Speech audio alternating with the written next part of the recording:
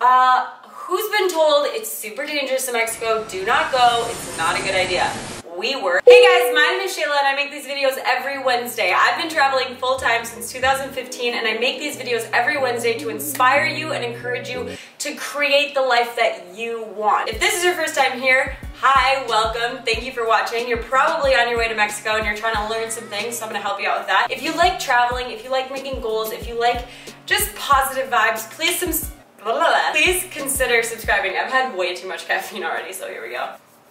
You can also find me on Instagram, living on a one-way, and I post stories all the time, a little bit in between these Wednesday videos. So if you're watching this video, you're probably on your way to Mexico for the first time, and I want to tell you all the things that I learned because we were just there. We were in Playa, Carmen last week. There's gonna be 3 videos like this. There's gonna be one about safety in Mexico, one about like kind of overall things, and then one about, a day trip to Cozumel and kind of how you can save some money on that. This week, we're gonna talk about general things that you need to know. So I'm gonna start with, before you even leave on your trip, what are things that you need to do? Thing number 1, you need pesos. The airport is literally the worst place to get pesos. So what I would recommend is going to your local bank and telling them that you need pesos. You have to go a little bit ahead of time so they have time to get you the currency. Why do you need to get pesos before you even leave on your trip? Tipping everyone all the time is a thing. You're tipping at restaurant, housekeeper, taxi, everyone. The second thing that I think you should do, also related to pesos, is figuring out the conversion. So figuring out how many pesos to US dollars. This will fluctuate every day. It will fluctuate depending on which restaurant you go to, but currently it's about 1 to 20-ish. It's technically 18, but everyone rounds to 20. I'm just so excited to tell you all this stuff. Download Google Maps on your iPhone. Actually, I'll talk you through. Go into your Google Maps, then you're gonna click on those 3 bars in the top left corner, and you're gonna press Offline Maps. Then you'll say Custom Map. That will load, and you're gonna wanna zoom out as far as you can just to get the biggest area that you can. Where's Mexico? But this should cover Cancun all the way down to Tulum. More than what you need. Just download that. This way, if you're in Mexico and you don't wanna use data, you can easily find everything that you need to do. It works perfectly offline. I do this every time I travel. I do this on road trips to the US.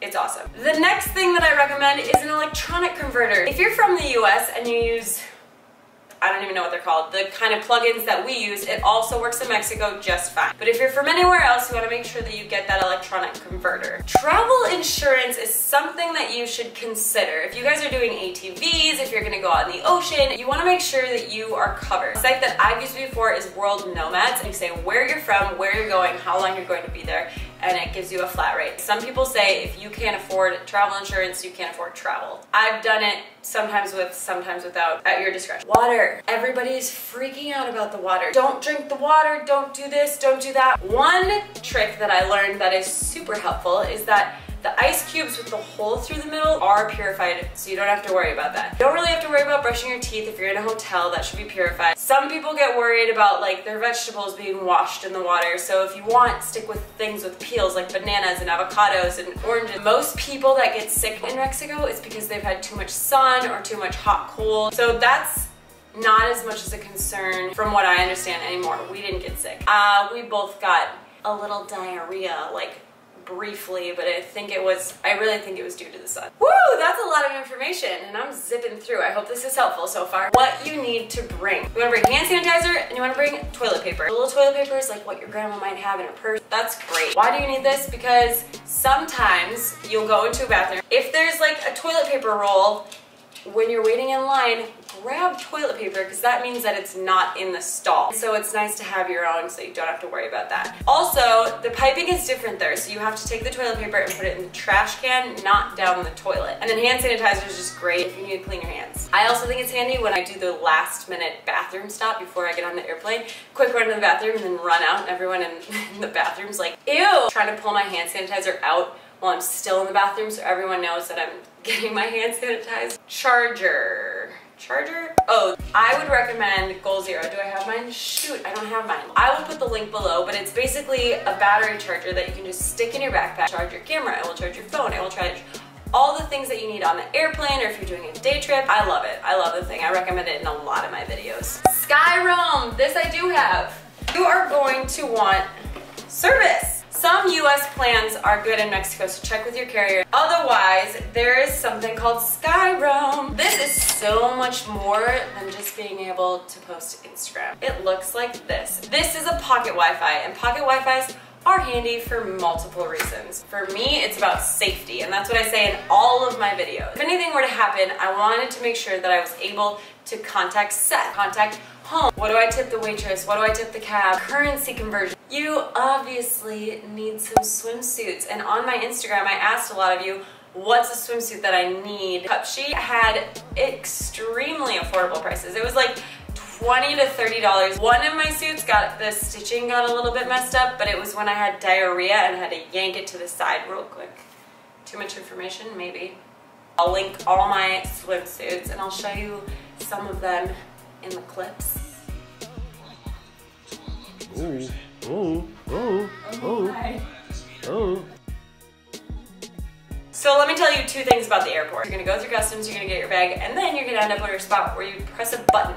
And the button's either gonna give you a green light, go, or a red light, put your stuff through an extra security. It's not that big of a deal, it just takes a little extra time. Second thing, when you get out to the taxis, people will start grabbing your bags to bring you to their taxi. So keep your stuff close. If you have a car or a hotel and somebody guides you to your vehicle, you want to tip them $1 or $2. And you do that because when you're with them, no one else bothers you. If you're taking the bus, it's going to happen. People are going to ask you if you need a ride, just say no gracias and you're good to go. So let's talk about transportation. I can tell you the rates from Playa del Carmen to the airport. I can't tell you any other rates, but it'll give you a good gauge for what to know. We are on our way to the airport and there are a few ways to get there. You can take the shuttle from your hotel, you can take a taxi, you can take a bus, or you can take a colectivo. I'll tell you about how much each of those are. So this is what I know. You can get a private shuttle. If you are a group of like 6 or more, this is probably the most effective way. It keeps you all together, it picks you up and drops you off exactly where you need to go. I don't know the prices for that. Our hotel, which was in Playa del Carmen, going to the airport cost us $60 total. You can get a taxi, I read, were about $45. In the morning, somebody offered us $15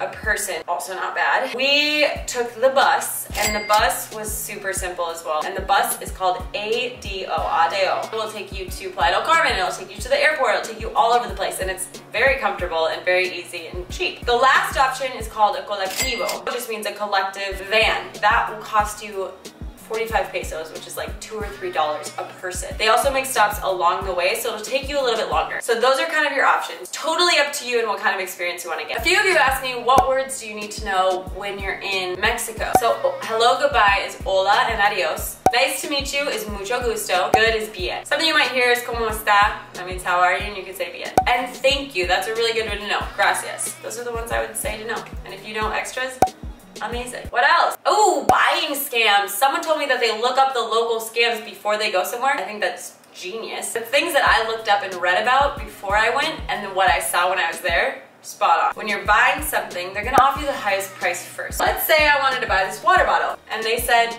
$20. If you feel comfortable paying $20 for this water bottle, just buy it. If you are like, I think I would pay $10 for that water bottle. Probably go to 15, you just kind of barter back and forth. Don't be an asshole. When you go, they'll give you the top prices and then they'll say, oh, where are you from?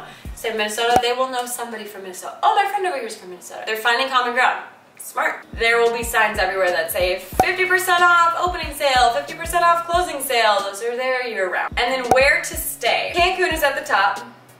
Tulum is at the bottom. Playa del Carmen is in the middle. For me, Playa del Carmen was very touristy. I wasn't a super fan of it, honestly. But what I did like about it was that it was central to everything. So if we wanted to go up to Cancun and then go to Isla Mujeres, we could. Take the ferry across to Cozumel, we could. It's an hour away from like everything. I wish that we had stayed a little bit south in Tulum. It's just like kind of a hippie, beachy, chill spot, and I would do Airbnb, and I have an Airbnb link below. Honestly, we waited too long, and by the time we were looking, it was really expensive stuff, or like literally camping on the beach for $60 a night. I will be working on my next videos about the day trip to Cozumel and to how to stay safe in Mexico. If this video is helpful for you, please like it. Please share it with anyone you know going to Mexico. And if you're interested, follow me on Instagram. On my Instagram stories, it's living on a one-way. So thank you guys all so much for watching. I hope you have a great week, and I'll see you next Wednesday. Bye. Seth, what just happened? We just found out that the car rental place has no cars.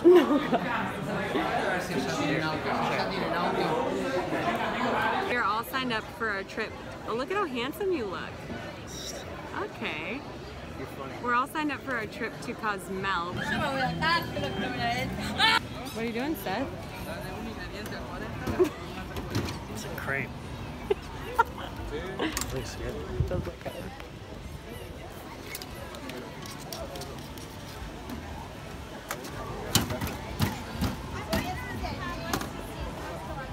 Seth, it's like a waffle crepe.